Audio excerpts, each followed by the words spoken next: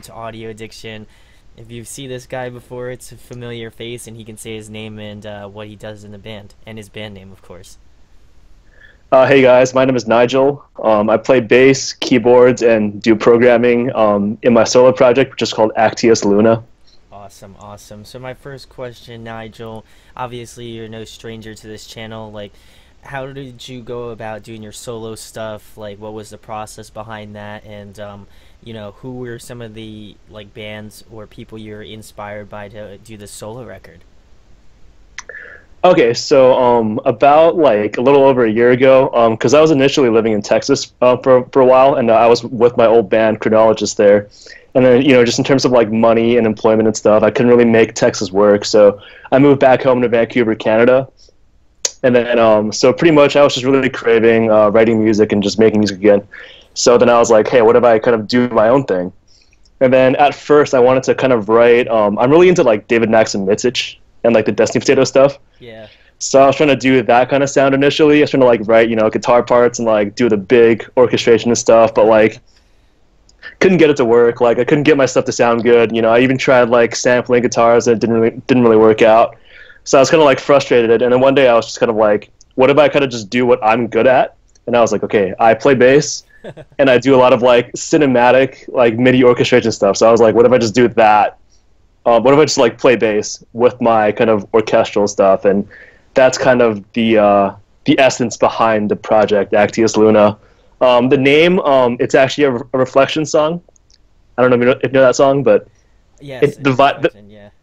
Okay, so yeah, just like the vibe of it felt really good. There wasn't like a particular like intent behind it, but it just felt really right for it. So I was like, let's just go with that, and Awesome. that's kind of how that started. Awesome. Like, so did you ever think, like, I know obviously you mentioned the chronologist. Did you ever think like, oh, should I kind of do another band, like, in the Vancouver area, just have like, reach out to other people, or did you really just mainly want to do it as like a solo project where, it's like it's your baby? Like, I get that as like running a channel, so I totally would get why you would want to do it that way. But have you considered like having a band and doing this sort of stuff live, in that area? I thought about it too. I think like for me in the time being, I just really wanted to try it out to do it myself, just because I feel like I had a lot of ideas that would be hard to execute in a band setting, and it's just stuff that I wanted to try out on my own. And like it is kind of like a weird combination of keys and like bass and no guitars and strings and stuff, right? So a lot of it was really about just kind of like trying stuff out, and I felt like that was a lot easier to do just by myself as opposed to having to kind of like talk it over with other people. I do work with like other people on this record. Like I got Devin from Save Us from the Archon to play drums on this record, and he absolutely killed it. Also got Adam Bentley from Arch Echo to do the mix and master on it. So I do work with other people in areas that I can't do by myself. But I thought in terms of like the writing and like conception behind the music, I wanted to do it like on my own essentially. Awesome, awesome. And how long was that process of like when you were coming up with tracks, and like, just how that goes? Because I've always find it interesting when I have like people who do solo stuff, like, how long it takes from like the start of the project to like obviously you're getting close to the end of the project and like being releasing it. So how has that process been? And like obviously how you work because you know yourself, but like how was that? And obviously like you mentioned you work with a few other people on the record, so how'd that go? So I think I wrote the first riff on this thing like I think it was around last July. Okay. So and the thing was done like late in May this year, like after mixing and mastering. So the entire process was probably about 10 months. I think it could have gone faster, but like for me, for work, it was really busy around like December, November, and stuff. So I really didn't do too much during those months. Yeah, but I think for let's see, I sent like tabs and tracks to Devin for drum tracking back in like February, and then we kind of went back and forth and stuff, and then like we kind of just like worked on it over like the course of probably a month and a half, I'd say, if I remember correctly. It's a lot of like back and forth and just massaging it, and then yeah, and I think Adam he worked on it over a course of I don't know like when he actually like how much he actually spent working on it time wise, but like I think it was over the course of like a couple of weeks. So it was good. It's cool like working with people remotely on this kind of stuff. Like communicating, it's a little different because you have to like kind of talk through, you know, like Messenger and stuff like that, and it's always hard to convey exactly what you mean through purely text. But like, it's a really cool learning process, and it's all about like, I think for me, I'm a bit of a control freak at times too. So it's nice to learn how to like let go of certain, you know, creative aspects and just let them like be the artists they are, you know, as a mixing engineer and as a drummer, and like, yeah. So I think it was a really cool experience overall for sure. I totally get you on the like whole like I gotta be like self-controlling. I feel like that's very much in this whole sort of thing. It's like, I feel like you're like, and I can totally kind of like parallel that to this channel. It's like, Mm. you only like, what you want out of it, and like you're the only one who can kind of like visualize and like interpret how things will go, not like somebody else. But it's always interesting to have that like play off of like how, especially for music, just how it Mm. would play off with other people. And I'm glad it worked out well, because Save Us from the Archon's really great. Yeah. And Art Echo's a phenomenal band too. So that was cool. And just like, I always think it's interesting, that especially for what you do, is like just having a more bass driven like music, because obviously everybody, like when they think of like music, they're like, oh, guitar or like drums or something like that. But like I always feel like bass gets like the second hand of everything else. So I think it's cool that it's more that you're kind of bringing it more to the forefront, and like, having it be its own thing. Because like I always find that interesting, not only what you do, but just like when bass players have their own kind of like flavor to what they do.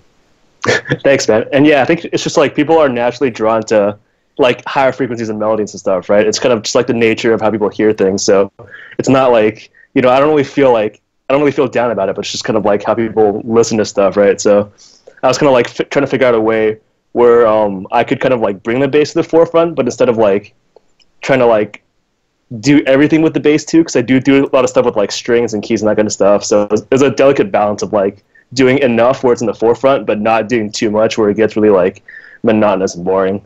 Awesome. And then like to kind of play off of where you're saying like the more orchestral stuff, like who inspired you to do that sort of side of the music, and like, like who were you kind of listening to at the time of like recording this over that, many months span, that really got you into it? Obviously you named David Maximilian. I don't even know how to pronounce his name, but just his stuff, like, Yeah. what were some of the like artists that got you inspired to do this? So I grew up playing classical piano. Oh, sick. Okay. Um, and so I think like growing up, my favorite pieces to play were like 19th century Romantic era pieces. Like I really like Wagner stuff. I like Franz Liszt a lot. So I think a lot of the like harmonies I use is really inspired by kind of like Romantic era harmony. And I also love a lot of like video game soundtracks. So like the JRPG stuff, like Yoko Shimomura with, the Final Fantasy stuff, Kingdom Hearts, right? Uematsu, that kind of stuff. So I think a lot of the melodies are inspired by kind of that JRPG soundtrack scene. And yeah, and I also like I studied film scoring at Berkeley, so Cool. that was where I was exposed to a lot more like film music, and I think yeah, just like a bunch of different factors really influenced that part of it. That's so cool. And like I also like, I've watched some of like the videos that you post on like your Facebook page, and then I thought something was really interesting in that you did kind of like this two-handed technique on the bass, where Ah, I feel like a lot of like guitar players do it now, especially in that like sort of math rock sort of yeah. genre. I always thought that that was interesting, and I like how you transpose it onto bass. Like I think it just brings another kind of like flavor or like level to like bass. So I definitely wanted to point that out. Were you kind of inspired in that sort of math rock genre, like bands like Covet, like that sort of genre of music as well? Yeah, actually, like playing off what you just said, I actually like Covet is actually like a huge part of how I conceptualized the riffs I wrote. So like when I first started writing this kind of stuff, I really didn't think about what I was writing. It was more like, okay, what sounded good, and then like by the third song, so I was like kind of like listening to Covet and like analyzing how they make their band work, right? So essentially the way I broke it down in my head was that they have kind of like three main musical elements. They have essentially their bass line, like this is like just my conception of categorizing things, but they have Dave holding down the bass line, Yeah. and then essentially like Yvette kind of plays the role of both a lead guitarist and a rhythm guitarist, in my opinion. She does like the mid-range stuff as well as the melodies and stuff. So I was like, okay, there's kind of these three things in that music. What if I took on the role of like the bass line and the rhythm guitar, but left the melodies to like orchestral instruments? And so that was kind of how I wrote a lot of like my later riffs that were more like chordal and like a lot more arpeggios and that kind of stuff. So like it wasn't like I was really trying to like emulate like note for note what a lot of math rock guys were doing, but I think the concept of like Covet and like tapping really inspired me in terms of like how I write stuff and how I think of the functions of what I write, if Yeah. that makes sense. No, absolutely. And that was something that like I was kind of drawing parallels to with like just visualizing it because obviously music Mm. is very much, like in your ears, but like it's cool to Yeah. kind of see it and then visualize like how you're playing it and like, I'm not a bass player, so I mean, I'm not like in that technical realm, but I can understand it from a guitarist perspective because it's like, okay, well, he's taking, the like you said, you're taking the rhythm and the bass tones from that sort of style of things, and then allowing the more orchestral pieces to play off that more lead appropriate Hmm. stuff. And I think that for anybody who's kind of been like, oh, I don't know if I feel about this bass, like this whole bass thing, I think you should definitely give it a listen, give it a try, because like personally, like I always think that instrumental music is like an acquired taste for sure, because it's like you have to imagine a song without any vocals in it. And so I think that I feel like a lot of people that, especially people who play music, I feel like find more appreciation for it as opposed to like if you're listening to like top 40s or like something on the radio where it's always singing. I would just I would say take the time to listen to it if you're like into that sort of instrumental, like intervals, plenty, that sort of stuff where they kind of take that element of vocals and make it more aligned to like an instrument. I think that Nigel does a great job of that, and he didn't pay me to say that at all. Thank you. I think it's really interesting, and just the way he conceptualized the more bass tones, I think you guys will definitely dig it. Another band that I thought was kind of in that alley of what you are creating is Omnirific, the band from Australia with like the two bass Yes. players. I was like, okay, he's kind of doing that thing, but maybe like on one bass, which is even cooler.